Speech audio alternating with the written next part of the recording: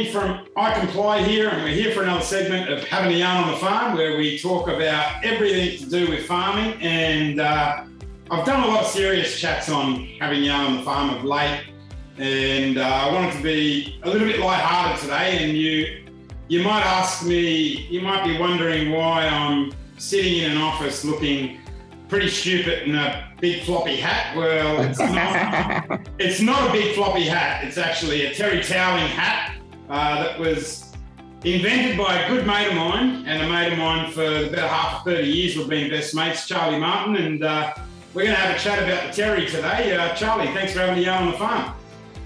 Yeah, good to have a yarn, Rod. My little mate from, years and years ago. Mate, we go back a long way, and actually Yes. before we had a chat today, I think I ran the numbers, and I think it was 1989 or 1988 or 1989 when a young bloke from Casslis came down to boarding school at King's, and he was a little shy bloke from the country, and he wouldn't talk, and they decided to put him next to the little city slicker that wouldn't shut up to try and get him to talk. So we were sort of paired up at school back then, and mate, a friendship was formed. Awesome.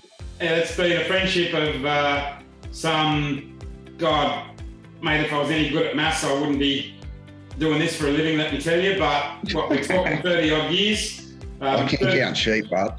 30 odd years of being best mates, and mate, going back over time and looking back over the years that we had, in boarding school, on the weekends, you'd be out at my house, and affectionately, my family used to call you their country son, and I had a city mum. I'd be up in Casslis with your mum and dad and your sisters, and they were my country family, and mate, it was great times. It was really great times. But mate, tell me about this hat that I'm wearing, okay? And this is a business that Charlie and his wife Phoebe have developed.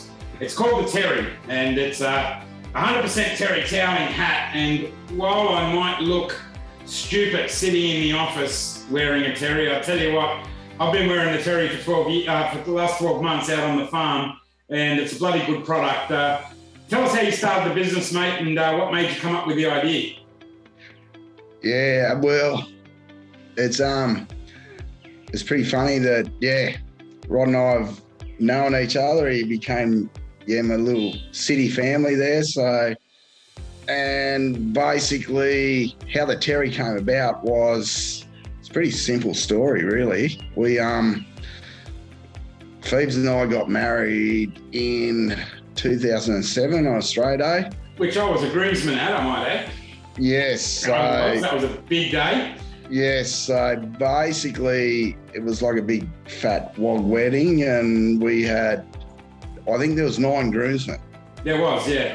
And we had those board shorts. Remember those board shorts you made us wear? There was no suits. There was those floral bloody boardies that we wore as your bridal party. Well, that was a funny thing. I still got them, believe it or not.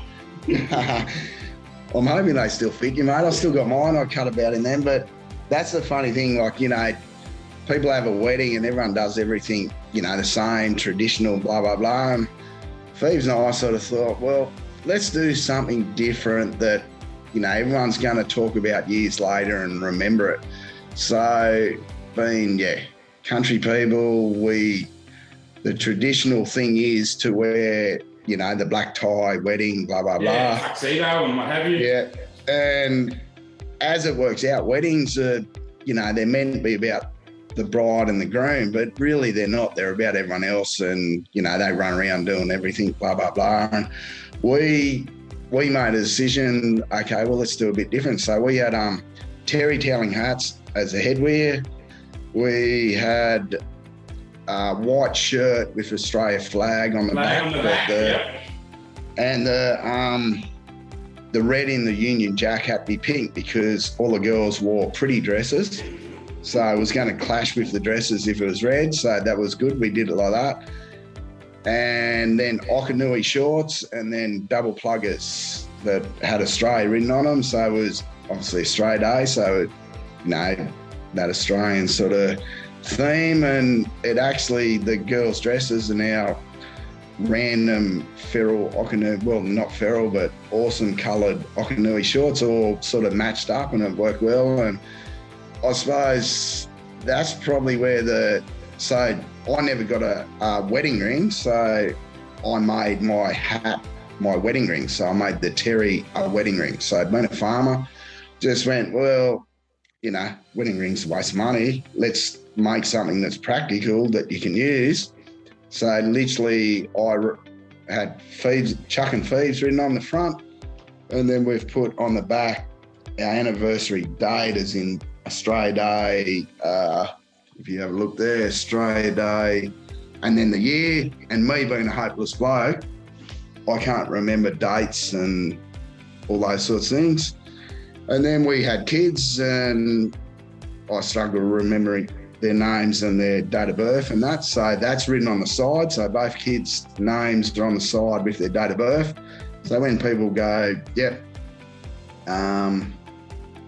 you know, how old are your kids or what's their names? You just got to pull your out. I have that little blank moment, and I go, right, well, let's just work that out. And yeah, so, and then we flogged that Terry that hard that we got to a point that we had to find new ones. So the mob that we got them from, then they'd gone out of business, or we couldn't find them, and we couldn't find any quality Terry toweling hats in Australia. So Phoebes and I said, right, well, let's make a business. And as simple as that, that's why the Terry Australia started, because we wanted to find myself a new wedding ring, and then we've made a business out of it. And yeah, that pretty well sums up how it started. But in a nutshell. Terry toweling hats were an institution back in the days. Like, well, all out. Years ago, like your great-grandfather probably out on the farm wore a Terry toweling hat. Like, are you bringing, you know, simplicity back? Like, do you know anything about the history of Terry toweling hats and who used to use them? Well, actually, I ran into a fella that, from when we met at school, Angus Harris. Yeah. As in Harris Farms. Yeah. And I've never followed up, but I probably need to. But his grandfather actually brought the Terry toweling hats into Australia. Initially, he started them all. So it's something that, I need to actually follow up with Gus and, sort of get a proper story and have that on our website. But that's where it came from. So when we started it, or when we got it going, they used to be the old narrow brim, very short brim. And as you notice, the one you're wearing and the one I'm wearing, we invented a wider brim. So we got two sizes, a 6 centimetre being a narrow brim and a wide brim, 8 centimetre. And that was a 6 month sort of carry on to make sure that it wasn't too wide, but it was wide enough to protect the tip of your nose. It's that simple. So the sun doesn't burn your nose. I'll tell you what I love about these hats. And, you know, I actually bought these hats for all my stuff, okay, off you. I think we got about 40 or 50 Terry hats off you at the time.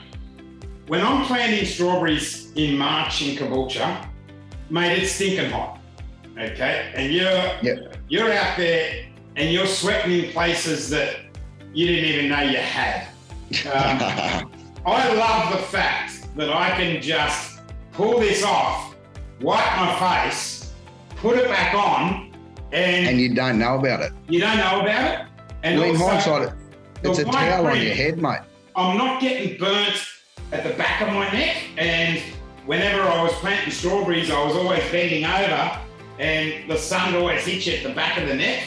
But because this wide brim's a little bit flexible, I never get burnt at the back of the neck. I never get burnt on the ears, and your nose too. And it's bloody durable. You can just throw it in the wash today, and put it in the dryer for 20 minutes, and it's back on your head tomorrow, mate. Well, that's the beauty of it. I've got a different hat each day. I'll just go into the wardrobe and just pull a new one out, and then the one from today or yesterday just goes in with the rest of the clothes. Goes through the normal wash, either hang up or throw through the dryer if it's wet or whatever, and it's literally a towel on your head, mate. So Yeah, we've actually got a slogan for the business is there anything a Terry can't do? And I'm going to put you on the spot now. Tell me 10 things a Terry can do. Oh, mate. Well, literally, we've been on the road and, kids get car seat sick and had to use it as a spew bucket. That's one thing that, little fella, he gets a bit car sick. So throw it in there, you throw it out and then just throw it back in the wash. It's all happy days. No dramas, no mess in the car. The big ones, well, I suppose, the one I like to say is, end of the day, it's a good way to crack a stubby and bloody, you can use it as a stubby cooler. If you spill your beer at the bar, you can wipe up your mess, throw it back on your head. As Rod was saying before, especially when you sweat, and a lot of hats, you sweat and wearing a hat makes it worse. But the beauty of the Terry is you literally wipe up the sweat, put it back on your head, and it sucks it all in because it's literally a towel. So, and there's two layers of the Terry, and then there's a cotton, so it's 100% cotton. So, and then other things, like, you get grease or doing things with machinery or whatever, you just use it to wipe it up and, it all washes out. So you can do a lot more with a Terry on your head than you can do with an Akubra hat.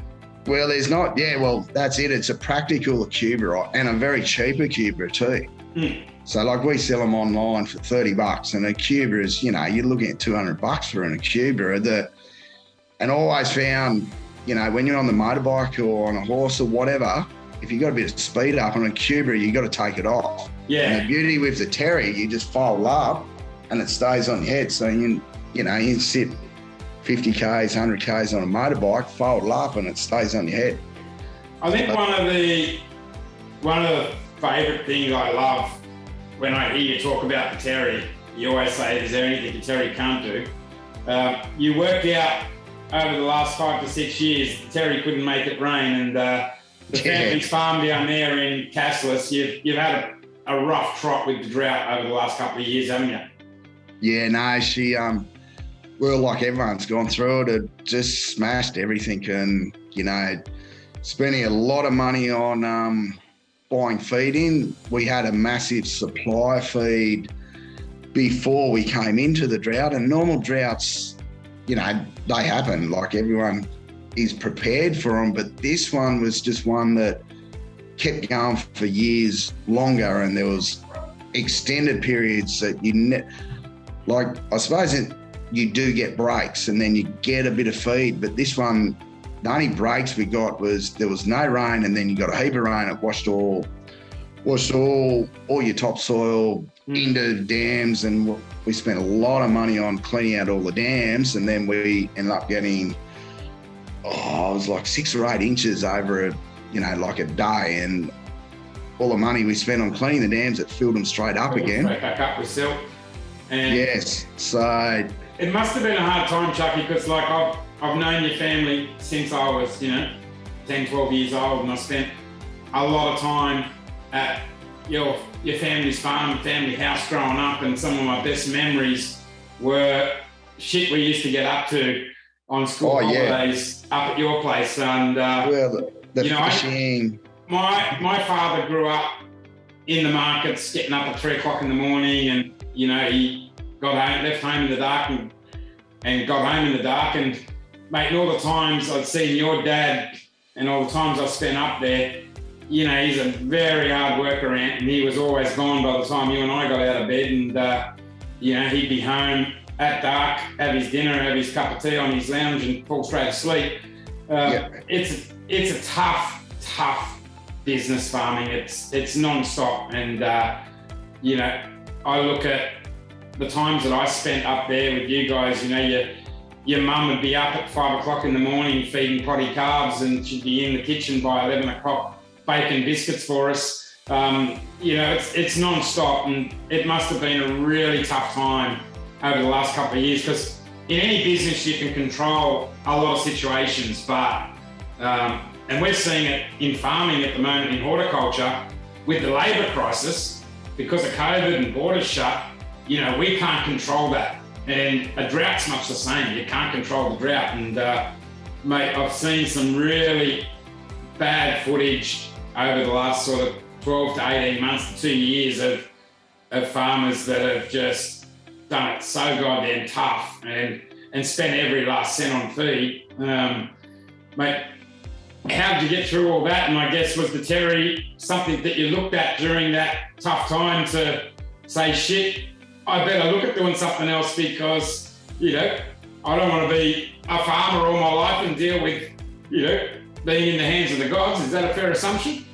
Oh, there's no doubt, mate. Like, it, you know, when we set that up, it was, I suppose, you know, a little thing that happened, and as just said then, but it was like diversifying so that you've got another income that you can support yourself or whatever. And in hindsight, it was just something that we thought we'd just, you know, fill in a bit of time and do it, and actually realise that, yeah, it is, you know, something that can be an off-farm thing, I suppose, and that's a big thing with a lot of farmers, to have an off-farm sort of situation. Some people do real estate or this or that or whatever that can cross over, so to speak. Yeah, because it's hard to get a farmer.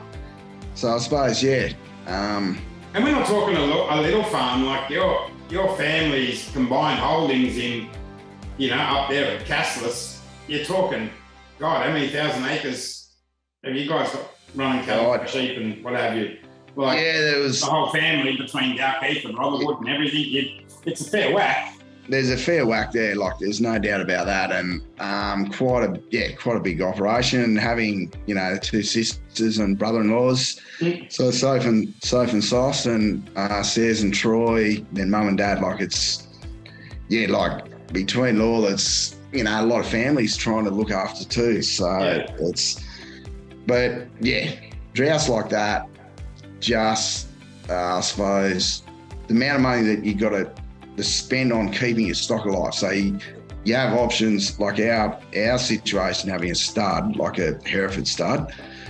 So there's a lot of breeding over, you know, have registered stud cattle. They've been recorded, every parent, back to the turn of the century. So, you know, registered stud animals. And then when you have to make calls, that you get to a point that the bank has said no more, as in lending, and you've been spending, you know, getting 6 or 7 truckloads of hay from South Australia or Western Australia every week, there comes a point that you just can't keep them alive. So we had to sell off. We had to make some very big decisions and sold off.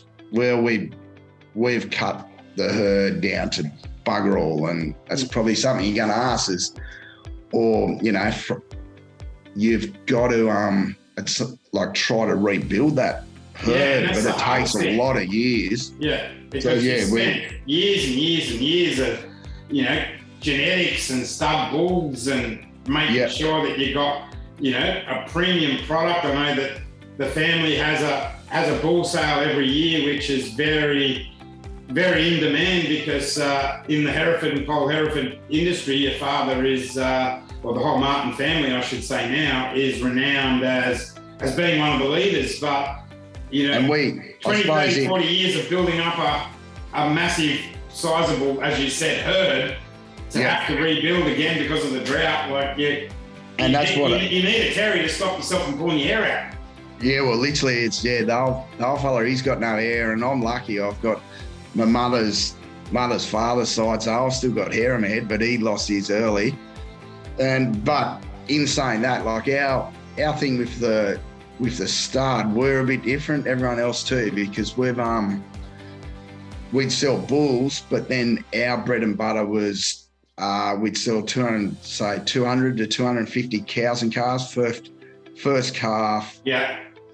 Commercial cows or heifers with calf on foot. And what we did, we would join all our sale bulls, so they all get sold as 2-year-olds, but we'd join them all as yearlings, and we'd run them all as one mob, and we did things we do things very different to a lot of other places. So we relied on the cows for our bulls, like that was our bread and butter. Not so much the bulls, because the bulls they'd all been joined as yearlings, and you get 2,000 calves or whatever from those bulls. So they'd already paid their own. So whatever they made when they sold, well, that was a bonus, because we didn't feed the crap out of them. Yeah. We ran them all as one mob, and it was a fair bit of that Darwin's law, survival of the fittest, and the ones that have any nous about them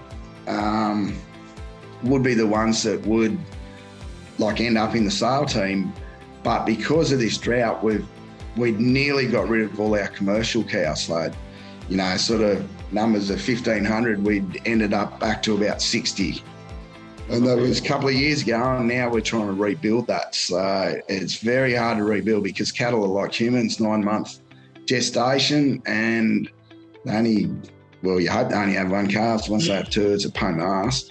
But if they have twins, to rebuild it takes a lot of years, and that's probably why the cattle prices are so good at the moment. Cattle prices are insane. I've been speaking to a few. I've got a mate of mine actually that's got a strawberry farm and a cattle farm. And I said to him the other day, I said, mate, are you sick and tired of pulling money out of your cattle? I said to put into your strawberries, because he keeps making money on cattle this year and keeps losing money on strawberries. And he looked at me and goes, mate, you're not wrong. But the funny thing you say there is they're heading to where they should have been 20 years ago. Correct. And they're just getting, but it's had to take such a bad drought over the whole country to reduce the actual numbers that much that, they'll supply demand curve. But it had to be that bad to actually make the prices go to where they should be or should have been years ago. Look, once the numbers build up, it's going to level out. There's no doubt. But we've actually got a very big sheep operation. Yeah, sheep are money now too, aren't they? But I've always made jokes, and Dad's made jokes that the sheep used to pay for our cattle hobby, because the sheep prices used to be a lot better than sheep meat compared to beef was always more expensive, and so to speak. So now the cattle, I suppose, in hindsight, have caught up with them, but the sheep are still going further in front, which, awesome for people to actually pay some debt back. And then you've got the curveball of feral goats, which nobody wanted, but a lot of people have told me have kept them going to a certain extent through the drought. At least they got something out of rounding up all the feral goats. Well, there's another thing we did a bit. Yeah, we actually mussed them up, and we've domesticated them, and we've actually, set up a goat herd, so to speak, of just from ferals that we've domesticated. Yes, it's a nightmare trying to keep them in paddocks, and you've got to spend a lot of time fixing fences, because they're worse than crossbred sheep. They go where they want, when they want, and but in saying that, we've gone further in front. We've at home, very bad for St John's wort. So we sort of kept the goats. I remember spraying St John's wort with you out at your farm. I absolutely hated that job. Yeah, that's it, mate. On the old backpack, and it was bloody. You come home for a couple of bloody weeks, and that's what you do. Spray St John wort. And sadly, I lasted about half a day before I said, "No shit, this is too hard. Let's pack it in." It's like stuff you, Chuck. It's not. Who'd want to be a bloody farmer? Mate, you made me do a lot of crazy stuff out of that farm as a kid. If you ask me what the best memory was, I can remember going over to Dalkeith one day with you, and we must have been, 12 or 13, and they were castrating all the lambs. Do you remember that? Yeah, and you're not a man until you rip one out with your mouth. I think it was your uncle, or one of your uncles, or somebody was there, and he was slitting the sack, and he was putting his teeth in, and he was spitting them out and he's setting them on the ground, and he's all the blokes, you know, the country guys are out. Come here, you city bloke. I bet you don't have the guts to do it. Tell them what I did, Chucky. Did I nail it? Oh, mate, you're all over it.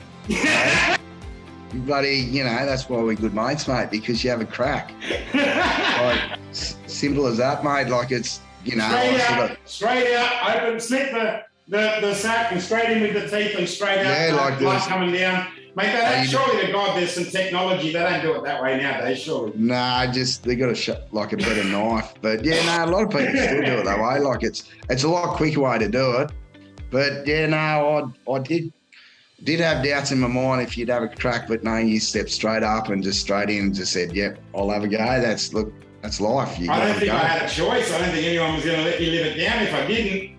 Well, I'm pretty sure I had you by the nuts, and if you weren't going to do it, you were going to get squashed fairly hard, mate. So yeah, I made sure you had to go. But mate, they were some of the best times of my life. The times we spent out at your place in school holidays. You know, from rainbow trout fishing to getting yabbies to going out and on the bikes, hunting roos and riding horses, and Charlie with his monstrous chicken enterprise that you had there growing up as a kid with all your Sussex chooks and your Khaki Campbell ducks and your incubator that you used to freaking incubate all your chickens in. Actually, I think that's where we got the name Chook, and Chook sort of stuck all the way through school because of your love of chooks back then. Yeah, no, it's sort of, you bring back a few memories there. That's it, mate. That's where Chook came from. So yeah. And of course, our families were, you know, and still are to this day, very close. And I remember the very first day my father met your father, and it was an end of a term, and your dad and mum were coming down to pick you up, and your dad turns up in a Mercedes-Benz with a monstrous bull bar on the front, and everyone's looking at this Benz with a bull bar, and then he pulls up, meets my dad, shakes hands. Your dad opens a boot and he pulls out a lamb carcass of a lamb he killed the day before to give to my father. Well, you know, giving that to an Italian. A friendship was formed there. That was going to be a friendship for life. But there's no doubt about that. That's the country hospitality there in a nutshell, isn't it? And that's you don't see those sort of things anymore. You know, times have changed. That you know, I think that what we experienced being two blokes so completely different, yet being able to come cheese and chalk, mate, as best mates, and you know, go to spend time at each other's places over, you know, weekends and school holidays, mate. It was some of the best times of my life. It really was. Oh, it helped me, mate, being a country boy and just having a home in the city that your mum and dad are like country mum and dad. It's that simple. That I mean, the city mum and dad that, you know, like that helped me through all those years of boarding school, that having somewhere to go on a weekend that you got out of school, like it's pretty full on boarding school, that especially when I don't know, my daughter's, she's 11 or 12 at the moment, and we were talking about it. She's in year 6 and that's when I started. So I said, well, it's like you're going to boarding school now. And she sort of looked at me and went, yeah, it's a bit full on, isn't it? So having a family that took me under the wing, and you guys did that without a doubt. Like, had my own bedroom, everything was just. And we had a bloody good time. Oh, there's no doubt about that. And I suppose, you know, the working culture of your old man and mum of, you know, similar to my parents, of straight away we had that bond, I suppose, of that, you put in and you have a go, and that makes life happen. I want to ask you a beef question, because it's something that I wanted to know quite a while. Now, obviously, when we're talking beef, and I'm a fruit and veg man, as you know, I'm not a beef man. The only thing I know about beef is how to eat it, and I can probably tell you every single cut on a cow, because I've eaten every single cut.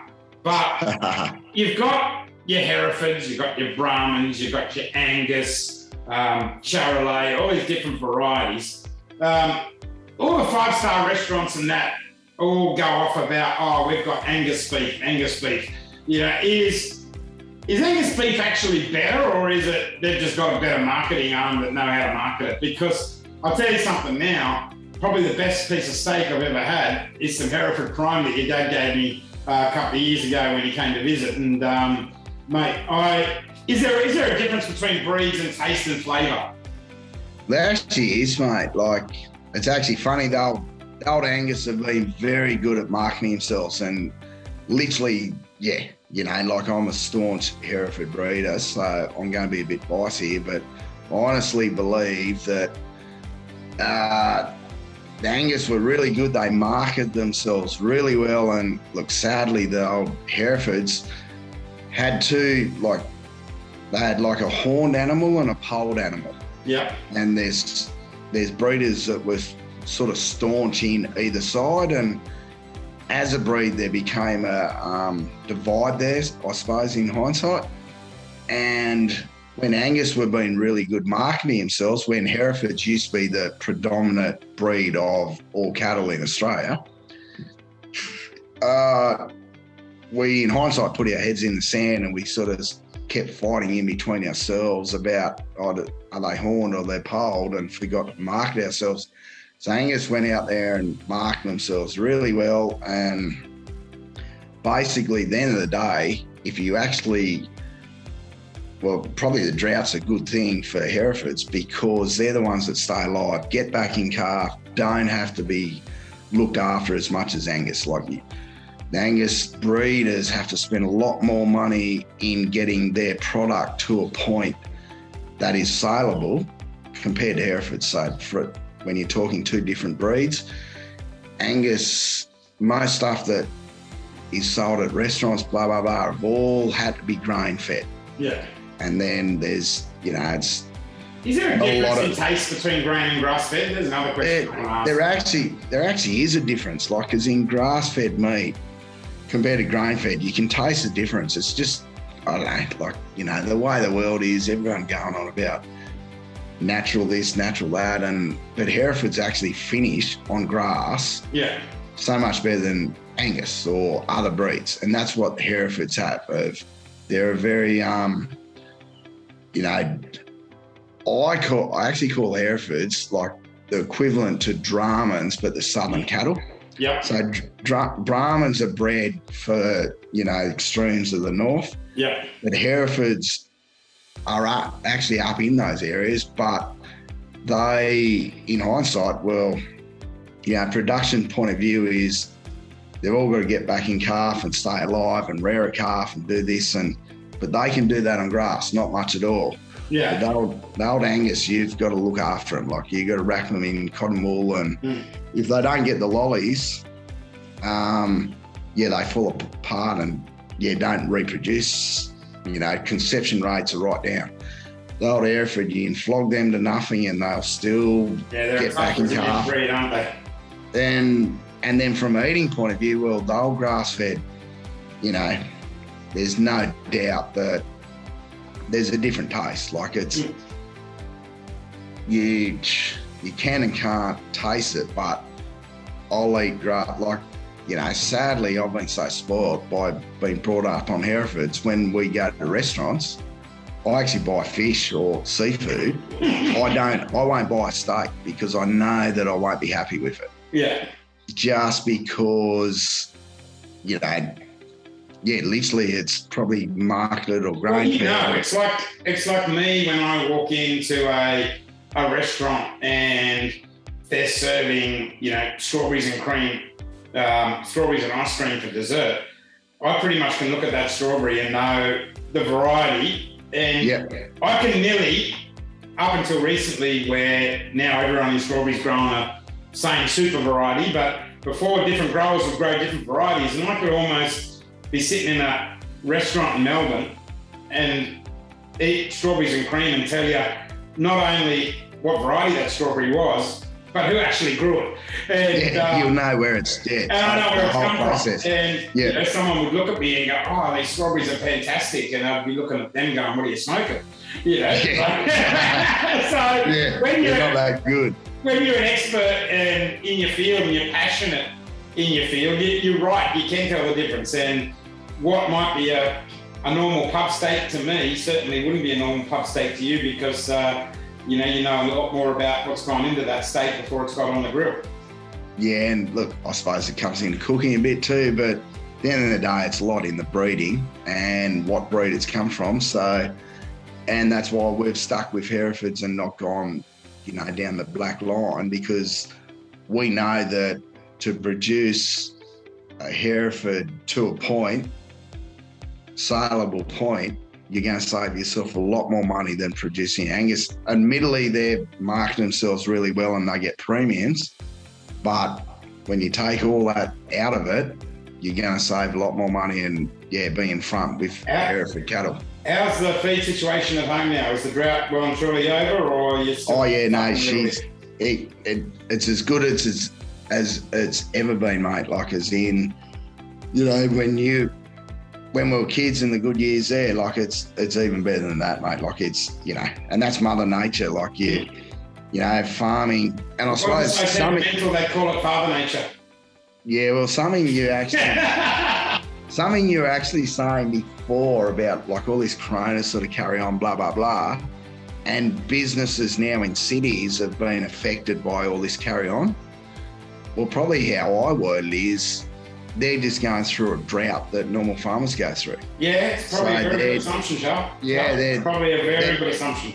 They're having to learn how to live, like, deal with life when something that's so much out of your control, as in Mother Nature, like rain, and it's out of your control. So all these businesses that have had to be shut down because of all these lockdowns, blah, blah, blah, they've had to diversify and find different ways to stay in business, like farmers do, and reduce costs and change the way you do things. And I do a lot of work down in Stanthorpe, a place called Stanthorpe, which is 3 hours away from Brisbane. And Stanthorpe climate is very cold, so you can grow a lot of the crops that you generally grow up here in the winter, you can grow them over summer down there. And Stanthorpe's gone through 3 years of the worst drought, probably on par with what you guys went through. Well, they nearly ran out of water for the town. Well, pretty much, yeah, they did. That close. And growers were spending, I know one grower that was spending $30,000 a week just carting in water, you know, to water his crops. You know, 5 or 6 big farms down there hit the wall this year off the back of the drought. But those poor bastards down there now, you know, they've got a bumper crop because everything's as good as it's ever been. But now they've got no pickers to pick it because of COVID. So, well, that's the thing. That's tough for them to swallow, because for 3 years they've done, you know, deferred payments with the banks and all those sort of things that farmers do during the drought. And now all of a sudden they've got a beautiful crop and the bank's going, hey, how's that crop looking? Yeah, crop's looking good. We don't just want our money from this year. We want our money from the last 2 years. And that's tough to take in. You know, I see a lot of growers in Stanthorpe really anxious because they're like, shit, what if we can't get the workers? But, you know, the borders are opening up. The world is slowly coming back to normal. So with a bit of hope in January, they should be okay.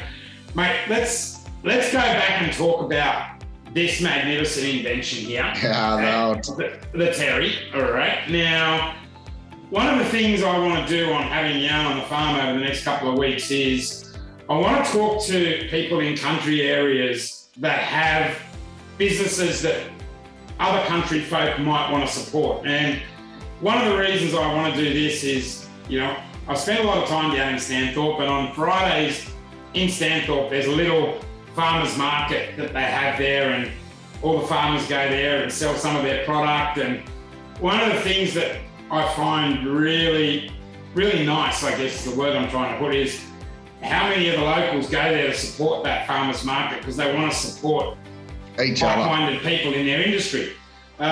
You don't want to be, as a farmer, and everyone's looking for a gift idea for Christmas or something to send someone, you don't want to be getting on bloody Amazon and buying something on Amazon and supporting a corporate. You want to be supporting another country folk where, you know, you're helping out your country brothers and sisters. So the Terry, what a fantastic idea for a Christmas present. And I'll tell you why. And I'm going to do the marketing here for you, Chucky. Right? Oh, mate, you've always been good at that, bud. Okay, I'm going to do the marketing here for you.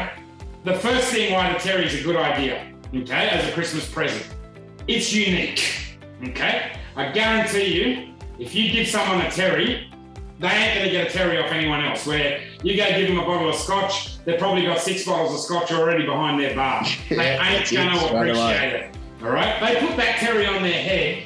First thing everyone's going to say, my God, where'd you get that? Second, you see our Queensland Farm Management, my brother's company, is logoed on here.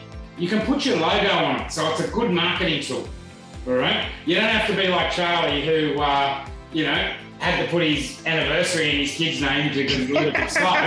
You can actually put your logo on here, and this is a great idea if you're looking at a gift to give suppliers or reps or, blokes that come out to your farm you might have your mate from Elders that's gone in and backed for you during the drought and, he's got you a little bit extra line of credit and you want to thank him. Mate, he's going to wear this and he's going to go around and he's going to be promoting your business. So you can get the logos put in. It's unique, but more importantly, it's effective, all right? As I said before, there's so many uses of the Terry, okay? And Charlie went through some of the uses of the Terry. It's actually really comfortable. Like during this interview, I've had it on my head and, for something that's Terry toweling, it's actually not that heavy, so it's quite light, but it's also snug, so that, like you said, mate, if you're on a horse or you're on a bike or something, it ain't going to fly off because it's actually quite snug. I mean, this one here's a double XL because I've got one of my workers that's got a really big head, and I got this one for him.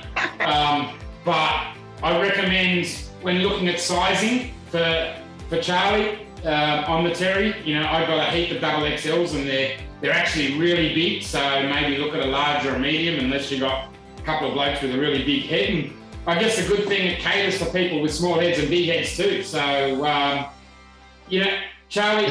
There's 7 different sizes there, mate. So it goes... There's 7 different sizes, so it goes from extra small to extra large. And they go up 2 centimetres a size. So from newborn kids, the extra small at 51 centimetres, 2 centimetres up to 63 for the extra large. So there's, in somewhere there's a hat for everyone. So what sort of people are buying the Terrys at the moment? Like I've been on your Facebook page and mate, everyone's in a Terry. Even I think you're under the Gladys Berejiklian, and I think I saw her in a Terry, although she'd be using it to wipe the tears off now. She's a little bit of shit, isn't she? So, but that's just another example of, is there anything a Terry can't do? Poor old Gladys will be going like this right about now with her Terry. What sort of people are buying the Terry, Charlie? Oh, everyone, mate. You name it. Like, it's amazing all around Australia. And yeah, fair few going overseas too, though. But just everywhere, every day the orders, because we obviously got it online. So yeah, the online business, but then from, so we wholesale them to shops, and say in the back part of the, I suppose I should give Phoebe some pretty massive raps because she's the engine room. Charlie's wife Phoebe's the brains behind it, because you can. Well, she does. She does all the work throughout this interview that Charlie's not the brains behind anything. So no, I'm just a pretty face. And yeah, I'm the face of the Terry, and that's about it. She's done everything. She's built the website. She does everything. She's amazing. We got it. So it's all wholesale. So there's a section there, stockist lists, that you click on that and you put all your info in, and then get wholesale prices if you're a shop or whatever. So if you're a shop in a country town, I know there's a lot of farmers that, their wives have got little boutiques in town that, we're talking about before, supplementing your income. You can't, sometimes 2-3 families all can't survive on a farm income. And is there an opportunity for these little boutiques in these country towns to deal directly with the Terry and buy them at a wholesale price? Yeah, so they're in a fair few country towns, and it's literally we just sign you up and give you a portal to get into the wholesale site. So all the prices there are numbers that you buy, and then what's on hand is in like the different. So there's so many different colours and sizes, and you got the wide and narrow brims. So yeah, in that background thing, you can jump on there and order straight from there. So it's what about colours? You got shitloads of colours and what heaps of different colours. You name it. There be a good question how many there are, but there, and also visors too. Like girls like visors. So with yeah. What's the website, Chucky? If people want to get on and have a little bit of a look. It's literally the Terry Australia. The Terry Australia. .com.au or whatever. But so you get online, you pick your hats, and then what about if you want embroidery and that done? How's that work? Like, do they ring you or do you email through a logo? How's it work? Your best way there is to email through like an inquiry and give as much info as you can from your company, because you need all that sort of stuff, as in, you know, address and blah, blah, blah. And Phoebes will do a quote for you if you know, like we work on. And she's very efficient, Phoebe. Like when I bought mine, I think I bought 50 and, you know, let's be real, I wouldn't order them from Charlie. He'd stuff it up. So without a doubt. I sent an email through it was really simple because I sent an email through to the Terry Australia and I said, look, you know, I'm chasing 50 Terry hats for my staff, you know, and straight away Phoebe got back to me and said, well, you know, we'll do a mix and match of sizes and what have you. She's like, do you want the logo put on? I flicked the logo through. By memory, I think Phoebe sent me back like a proof of what it would look like. I said, yep, good to go. And mate, within a week, I had the workers out there wearing them, you know, out on the farm. So the turnaround was really quick, considering we had to get them all embroidered, so to speak. But yeah, it's pretty easy. There is a few delays here at the moment. Terry, isn't it? What's that? I said it's a pretty easy and painless process. It is. No, like Phoebes has got it set up. She's pretty amazing. She's actually last couple of weeks been trying to teach me how to use the computer, and it's like, yeah, I reckon she's lost a fair bit of hair there. So she's awesome at it. Tell her I've got a saying, all right, and just let her know. So you spoke to Rod about. And I know this because I had to teach her how to try and get on Zoom, and that was no easy task because Phoebe wasn't here. So let Phoebe know that you can't teach an old dog new tricks. Well, right? I was going to say that you can lead a horse to water, but you can't make it drink. And also, you know, if we put you in charge, you know, someone that orders 50 is likely to get 500. So yeah, you stick to doing what you do. You know I can't read and write. Went to a flash school and I still can't spell my own name, let alone my missus' name. So terryaustralia.com.au, you get on there, you have a look at all the different types of hats. There's some on there too with different coloured side brims and like yours that you've got on now. There's thin brims, there's wide brims, there's sun visors. You can pretty much get anything embroidered on it. And, you know, for me, what a fantastic idea to give all the people that have helped you this year that you wanted to send a Christmas gift to. What a fantastic idea to give them one of these, because I guarantee if it's from a country town, all right, they'll be wearing it and they'll be using it like Charlie does, and that is to, you know, soak up the skill of the schooner at the pub and wiping the sweat off the brow while he's working out on the farm. So you wipe your ass if you had to, mate. If you had to, yeah, if you run out. That's it. Like you said, is there anything a Terry can't do? If you lost all your pockets from doing the same thing, well, a Terry does the same thing. Yeah. So terryaustralia.com.au is where we can go and place our orders. Look, guys, it's a good family business. It's a couple of young people having a crack. It's something that, you know, you can use on the farm. It's a great gift idea coming into Christmas. If you're wondering what to give someone, get on the terry, order a dozen of them, send them out to people and say, get your logo put on it. I guarantee you, I've seen people wearing terries at the beach. I've seen people wearing terries at the farm. I've seen people wearing terries at the pub. I've seen people wearing terries in my house. I know that was Charlie because he wears his terry everywhere. So, but you can wear it pretty much with anything, I think that I took Charlie out to dinner when he came up to see me in Brisbane, and he walked out with his terry toweling hat, and I decided to go to Sizzler instead of a 5-star restaurant because it was, it was probably more to do with his attire, but you can wear it anywhere. But more importantly, these are fantastic for the sun. And we are coming into summer. We're coming into what's going to be a very hot summer. And mate, even if you've got a couple of young kids, like you said, you've got photos, you've got from newborn all the way up. If you've got kids that you're going to, spend some time down the Gold Coast over summer, and you want to make sure that, they're not going to get their little nose burnt, what a better idea than get a couple of terries and, get them on their heads. Yeah, mate, you walk in the surf club, throw it in your pocket or in your handbag.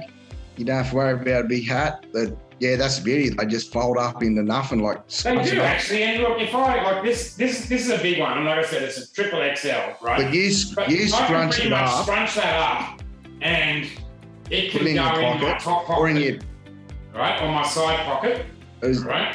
It can go in that top pocket. No do problem. That, and then pull it out, and it forms back to how it was. Pulls out, so it's not like crimpled or crushed, or it goes straight back on my head, and it's good to go. Guys, I reckon that's good marketing there. Charlie Martin, from Dalkeith Herefords and the Terry Australia. Get online, get onto theterryaustralia.com.au and order some of these as a great Christmas gift for a few reasons. One, because they're practical. Two, because they're fair priced. And more importantly, because we're helping other country folk rather than helping all the big wigs and big corporations. And for a lot of people that listen to my podcast, you'll know that I'm a big advocate for the little bloke.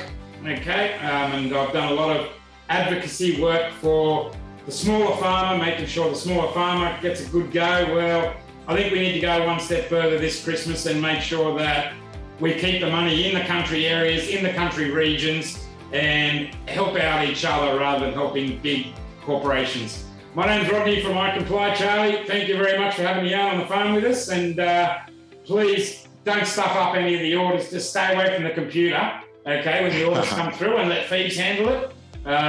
Just let Phoebe know that Rodney from I Comply has asked her to get online, and she'll make sure that she looks after you really well. She's a good girl. They've got a good business, and they're very passionate about it. Chucky, thanks for having me on the phone. Oh, mate, thank you, brother, from another mother. Hey. Mate, always good to catch up with you, and let's hope that these borders open and the world gets back to normal, and we can all... I think I'm about time for due for a visit down to Cassilis to go out and see your family. That's it, mate. We'll have to make that work. I'm sure that if your mum knows that I'm coming, she'll get in that kitchen of hers and she'll start baking. Oh, don't worry, mate. She's a hell of a cook, Barb. She's a hell of a cook. You'll put on 20 kilos in a week. Oh, mate, I never actually hated a feed when I went to your mum's place. You never go hungry there, mate. All right, you never go hungry there. There'd be always plenty of Hereford prime in the little abattoir cool room out the back, where there'd be always lamb, and we'd never go hungry. Don't worry about that. So sign off, Mick Dundee from Australia. Good on you, Chucky. Thanks, mate. Thanks, mate. You're a legend. Good on you, Love mate. you.